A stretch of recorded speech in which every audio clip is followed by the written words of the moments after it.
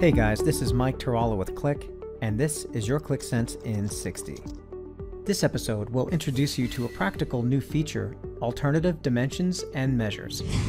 Starting with version 2.2, a chart author can now configure a list of additional dimensions and measures to be used with the visualization during analysis mode. Business users can cycle between the governed columns as needed without having to edit the chart. This capability reduces information density in the app, as a single chart can answer multiple questions as the user navigates through the data. Alternative dimensions and measures can be easily accessed in most charts by hovering over the chart object and by selecting the Visual Exploration menu. And that is your Qlik Sense in 60.